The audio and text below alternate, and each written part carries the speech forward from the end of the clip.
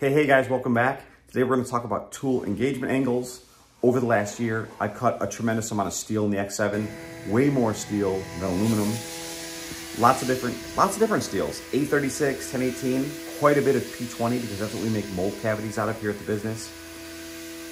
Every time I post a video, inevitably there's someone that asks for the feeds and speeds, and I'm a little reluctant to give them because every cutting environment's a little bit different. But I want to say this. Your tool engagement angle is a big deal, and so that's why we're making a video about it here today. It controls how much force is generated and which direction those forces are directed when you're taking your cuts, and it's a big deal. And there are certain types of end mills and certain types of cuts that are more forgiving, that allow for a wider range of feeds and speeds, and there are certain types of end mills and certain types of cuts that are really unforgiving, and you got to get it just right or you're going to get some chatter. So with that said, let's get into the video. Welcome back, guys. Today we're going to talk about tool engagement angles.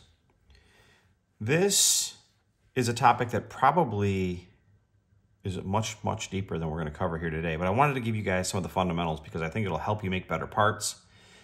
And I think that as you start to understand more of the theory behind what you're doing, it gives you better insight into future decisions. The X7 has turned out to be a really good machine for me. Rigid, accurate, repeatable. But like any other machine, small or large, it has its limitations. And finding the machine's limitations and being able to work up to them or near them or knowing when you're going to exceed them is pretty critical. And so today I'm going to talk to you guys about tool engagement. And so we're going to talk about two fundamental components to tool engagement. One, we're going to talk about the tool engagement angle, so we'll call it TEA. And two, we're just going to, for lack of a better term, we'll just call it flute or tool engagement. And this is total engagement, okay? Pull this down so you guys can see. So basically, let's talk about tool engagement angle real briefly. You remember when you were a kid and you were standing, you were standing on the shore near a local pond. And here's the water here. That's my water. Don't judge me. And here you were, little version of you. And you were going to throw a rock and you were going to skip a rock off this water.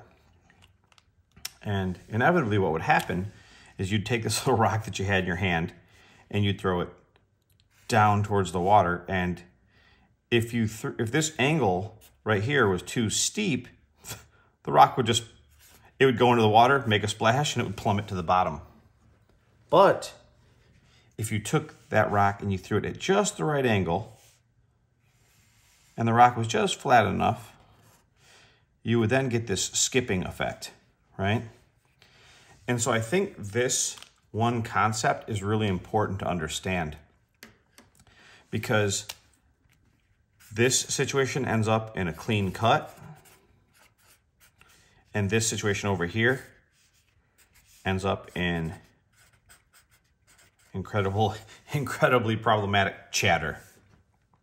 And so we'll talk about both of these ideas here in a second. I actually printed out some pieces, which I'm going to show you guys after I cover this little PDF that I found online. So this is what I want to talk about. So this is tool engagement angle. We'll talk about the flute engagement. You know, I guess, why don't we do that real quick right now, just to give you guys a quick overview. So basically, you have your, well, we're going to put two end mills next to each other. All right.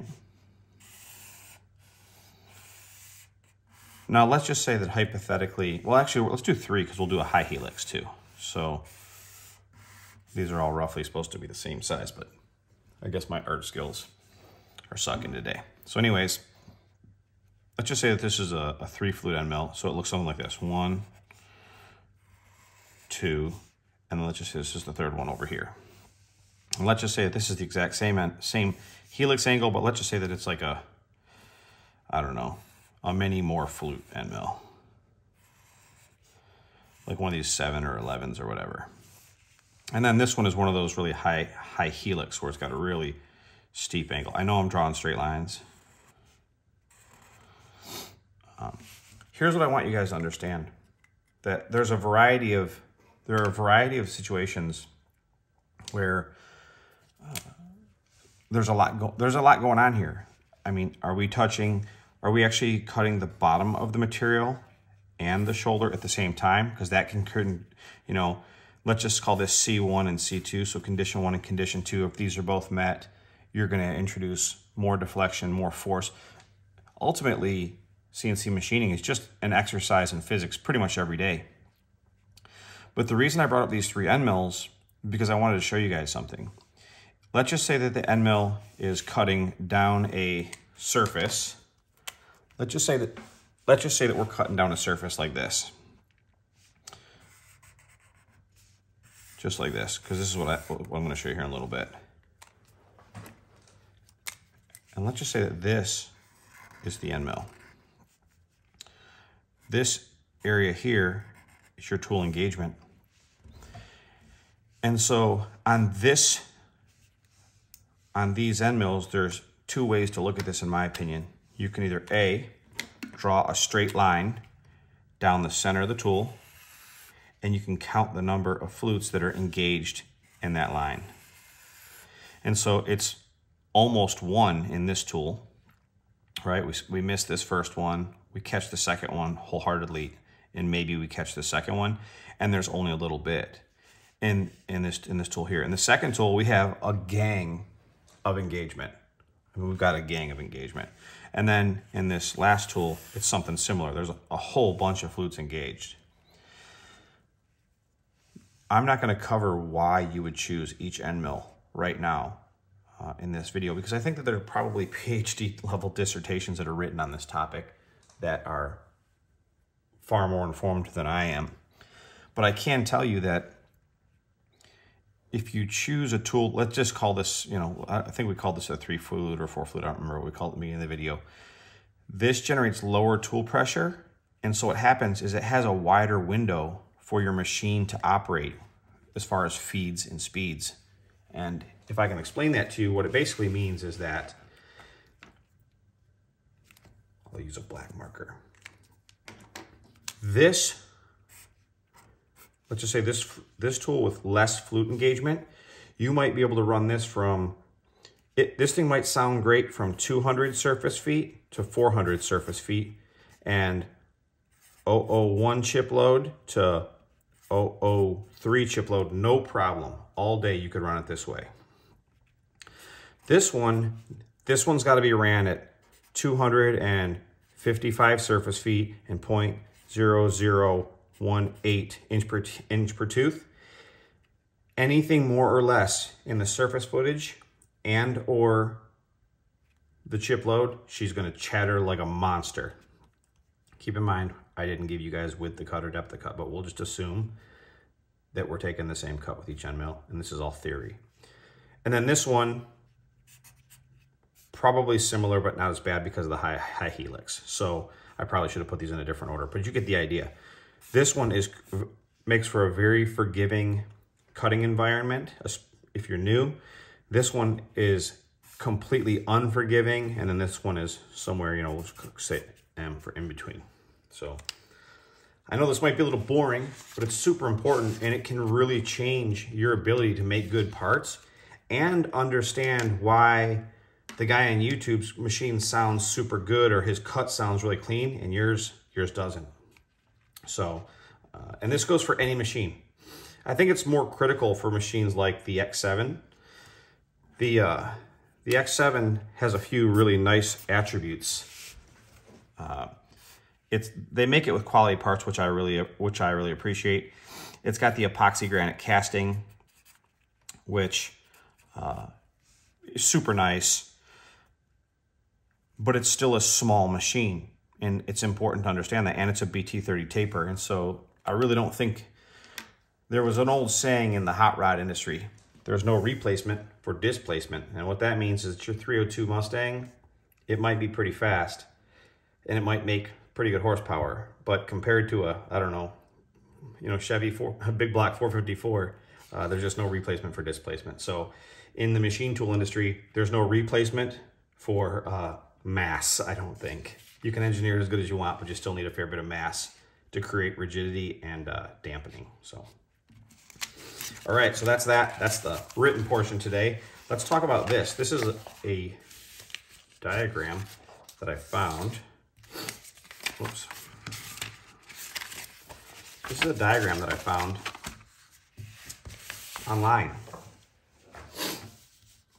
And you can do a web search for tool engagement angle. And this is a PDF that's offered by Macintosh Tool. And I would highly encourage you guys to go get this. In fact, I'm going to link to this in the bottom of this video because it teaches us so much. And after I cover this, we'll grab out the 3D printed tools that I showed you guys a little bit earlier.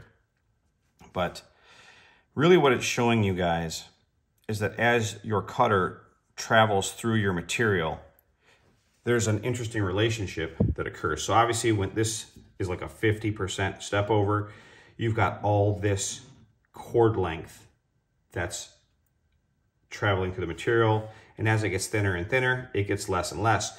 But the important thing, the important takeaway, I think right here, really isn't just this black segment. It's the angle, let's just say between it's the angle between where the part goes tangent and this. So it's this angle here, and then right here, and this angle here. And you can see that we get progressively shallower in our, let's just call it angle of attack, or our tool engagement angle. This thing also does a really good, this sheet does a really good job of a couple of other things. It shows a good example of this relationship between an inside radius on your part versus your tool diameter. And you can see that as you come across this inside radius, your engagement increases, which means your tool load increases. As you come out onto a flat, it goes back to maybe what it was programmed at. And then as it goes around an outside corner, it reduces, kind of like an inverse relationship here and here. Last but not least is chip thinning. And this is something that's really, I think this trips a lot of people up. I know that it took me a little while to kind of get my head around it, but when you're climb cutting, the chip starts out thicker and ends up thinner. So I'm going to zoom in even more on this particular spot right here. So your chip load means that your cutter is moving in this direction per flute. So 2/1000ths per flute, 0.001 would be, 1/1000th forward every time a new cutting edge is introduced to the surface, which is roughly about 0.02 millimeters for you metric guys. But you see that your chip starts out thicker and then it gets thinner. And this exact condition is a little tricky because as you take shallower and shallower radial widths of cut, you really need to increase your chip load substantially so that you're not rubbing. And there's a pretty good formula right here that you guys should check out. And so this sheet in general is really, I'm thankful that the internet offers stuff like this. So thank you to Macintosh Tool for a quick breakdown. And now here, let's dump some of the stuff out and we'll cover this real quick, kind of theoretically, so you guys can, hopefully I can just drive this home as much as I possibly can. I printed 2 of each of these, and I think I'm just gonna go ahead and zoom in one more time. We'll try and do this. And we'll see if this works. That might be a little bit tight. Okay, so in this condition, if you're using, this is a 1-inch cutter, if you're coming along here, we're gonna leave it here. We're not even gonna talk about movement. You can see right here that the tool engagement angle, the tool's engaged from this leading edge down here, just like we just showed in the book.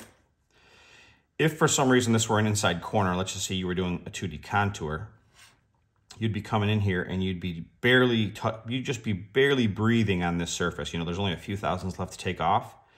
And then as you came into this corner to make this corner, if this were a square inside pocket, your tool engagement angle would spike. And so I guess what I'm saying is if you had to measure tool load, we'll make this a little graph. If the tool's going along, it's fine. And then when it hits that inside corner, the tool load is just gonna spike. And when the tool load spikes, things happen. When the tool load spikes, the spindle is likely to dip down or flex down towards the floor of the part. So if you're not touching the floor, let's just say you're trying to stand off the floor by a few 10,000ths, you could end up having a perfectly clean floor in this segment here. But as soon as this cutter reaches this, equally sized radius, all of a sudden the tool engagement angle spikes, the tool load spikes, and boom, it kind of pulls the cutter down, and now it kind of puts swirl marks on the floor. And so this is pretty important to understand. So I think the Macintosh tool tool engagement angle chart, did a pretty good job of explaining what we're trying to do. And this is the same thing for I think like a 1/2-inch cutter. I don't know what size I designed this at, but so if you were going to cut something, this is a 1-inch diameter, so a 1/2-inch radius. What would be ideal would be to use a smaller cutter. That way you get an increase in tool load, but it doesn't skyrocket. It just goes up, by, I don't know, 20%, 30%. It doesn't go to like, 200 or 300% more than what you were doing when you were taking your contour. Okay, well, that's about it for tool engagement angles. There are a few key points I wish I would have explained a little more clearly or concisely, but we'll do that in another video at another day. I hope you guys learned something from this video. I hope you got some benefits out of it. I want to take a minute and say thank you to each and every one of you that watch.